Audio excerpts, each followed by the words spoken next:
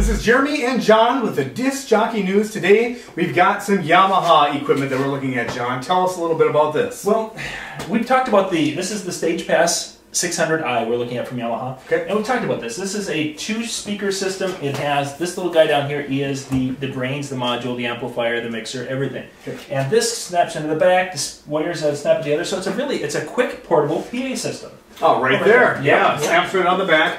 You put all your wires and everything, and that one, you have your amplifier and everything else. Exactly. The module goes in, and I've used this in the application where I've actually literally left the little module in here, and this became like a single powered speaker. Okay. Which I could run a jumper, a 1/4-inch jumper cable to the other, but at that particular event I only needed one. So we haven't talked about the sub below, or putting it with the 600i system. So we've got the DXS12 here, which is, we've done a lot of videos with that. It's a nice 12-inch sub, and this is kind of a cool little system. This could be a small, for a person who's doing a smaller wedding, if you're talking, probably about 100 to 150 people. Sure. I think it could definitely cover that. I've been really impressed with that. Guys that run karaoke, perfect karaoke Oh system. my goodness gracious, yeah. You'd have the clarity.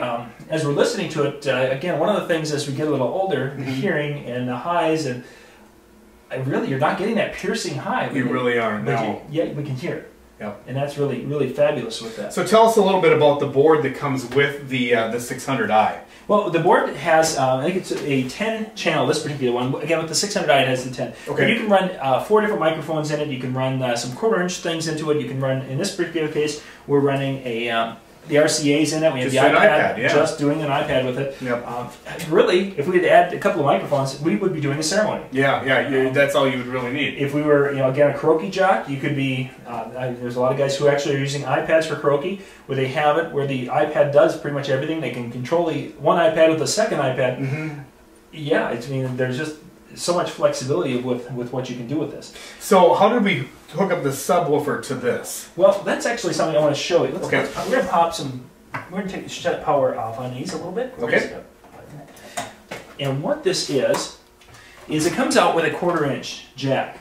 And of course we're going out of the board with a 1/4-inch, and you go into most of the powered subs with an XLR. So you need to have some sort of an adapter. In this particular case, I've got a wire that is a 1/4-inch.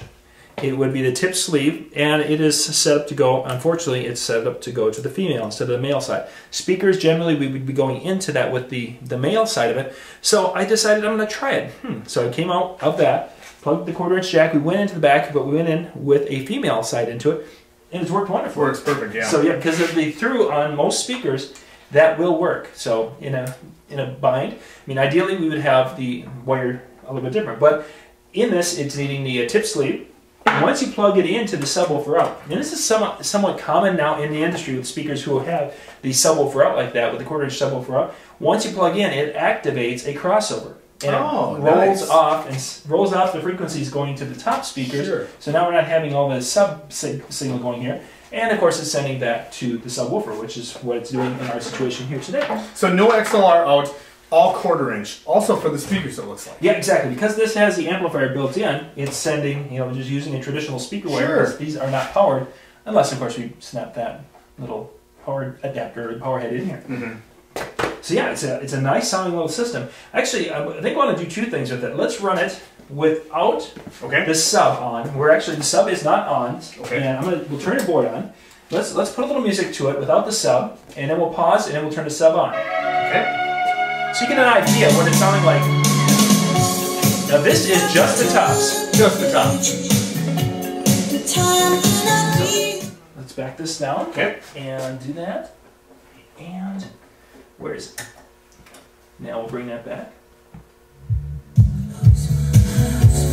Oh, that's a lot of depth.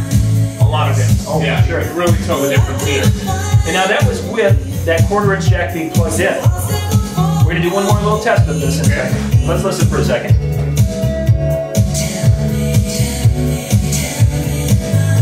Running in stereo, very clear. Very much. I can hear the horn perfectly.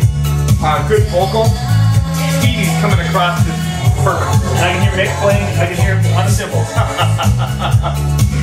Alright, so next. So now, we'll see how that. Okay. So now, that was with, I want to come back to the without the sub. And we have our, give us Yep, we're still on pause, okay? Okay, go ahead. Now this is without the sub, but this is crossed over now because of that 1/4" jack in. Okay, pause that. Yep. We're going to shut this off. We're going to pop out that 1/4". Now what we're going to be doing this time is these will be running full range. So we're trying to remember what Stevie sounded like in the band sounded like. Let's go. All right. Oh, I can really tell the difference. Yep, exactly. So we have a little bit fuller sound, but it's not the sub. I'm sure everyone at home can't really tell a difference there, but the difference with having that subwoofer even plugged in, you could really tell. Oh yeah, exactly. Yep. When they're rolling out those frequencies, the 10s in the StagePas 600I can do some cool stuff, but it can't be a 12 or it can't be a sub. Exactly. But now we're in a situation like for a wedding ceremony, you've got a system. Even a smaller karaoke show that, you know, in an older bar, as an example, you know, where I'm not going to get into any dance music. Yeah. Beautiful. It would be quick and easy. I mean, literally, you snap these things in, one in each hand, out the door you go. And that's it. Back 2-3 minutes and you're back on your vehicle and you're gone. Exactly. Tripods, of course, with this, you can get a pole to go from the 12 to the top of the high if you'd like. Pros and cons. Let's talk about that. Pros and cons. Well, one of the cool things, of course, is that flexibility with the sub. Another thing that I liked about this is that it has, on the line input, it has a stereo and mono switch. And this is going to become something bigger in the industry as you're getting into bigger sound systems or applications that require mono. Now, of course, we all grew up in stereo and we thought stereo was so cool. Yeah. But what you're getting to is that you're having the bass, as an example, it's over strong in the left channel instead of in the right channel, where it's really become advantageous, and a lot of audio guys are doing a sum of the bass to the subs, and then they might be running stereo on the highs. That's you know, you can do a lot of that with the processors. Well, on this particular board, it has the ability to go and switch, so you're now having the two channels summed together, and you're sending out a mono signal with this. And just in our little example here, you could hear a huge difference. You really could. I mean, just the volume, because again, it's putting the same things in both sides, it just seemed to be louder. It really did, yeah. It really made a big difference just by pressing that little button. I mean, it came to, I would say, a good 30 to 40% louder on the sound system. Exactly, exactly, and still very clear. It's just that now I don't have, you know, this instrument in this ear, and so. So that's kind of a cool positive. Flexibility is a big thing. Now, you know, getting into the limitations. Yeah, this is, you know, in this configuration we have, it has one sub. It's going to be limited on how much you can do. Exactly. If you're going to be playing a lot of dance music, if you're doing a wedding of over 100, 150, this system probably wouldn't be for you, unless it's 150 people of maybe the age over 60 and they don't want it real loud. Then it would be fine. Exactly. Yep. But only one sub, that big deep bass that you're going to hear out of today's dance music, the rap and the hip hop, you're not going to get it with the system as much with just this 112. Exactly. So another option would be to come out of this sub and literally with an XLR cable connect a second sub. Sure. Now when we're adding a second one, now I'm thinking we're pushing our wedding, getting probably at 225 people. I'd say about that. Yeah, depending upon your room, again, of course, but now you've got added that. And again, it's flexible. So you can run just 2, you could run a 3, you could run a 4. You know, we've been looking actually at even some bigger subs than that, some 18-inch subs. Yeah. If you put that under there, I mean, this is a 10, so this can keep up to a point with a bigger sub.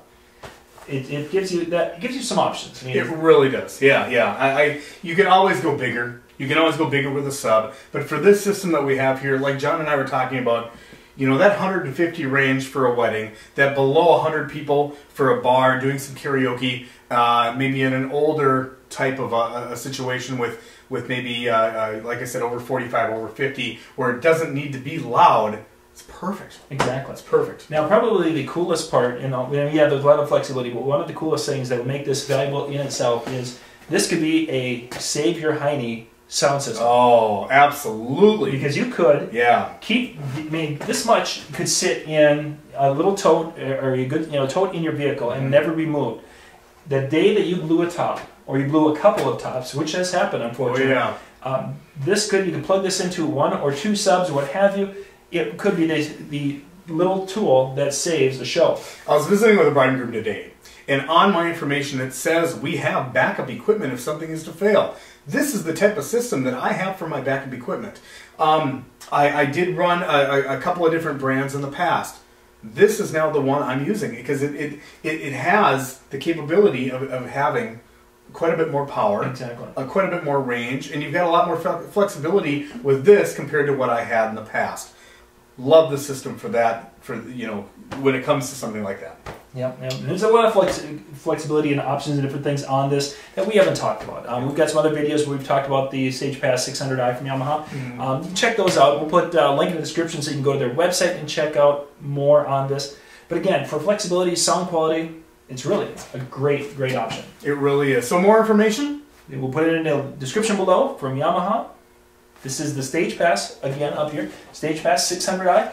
And down here we have the DXS12. You'd think I'd get this right by now. Then down here we've got the Yamaha DXS12. Yeah, perfect.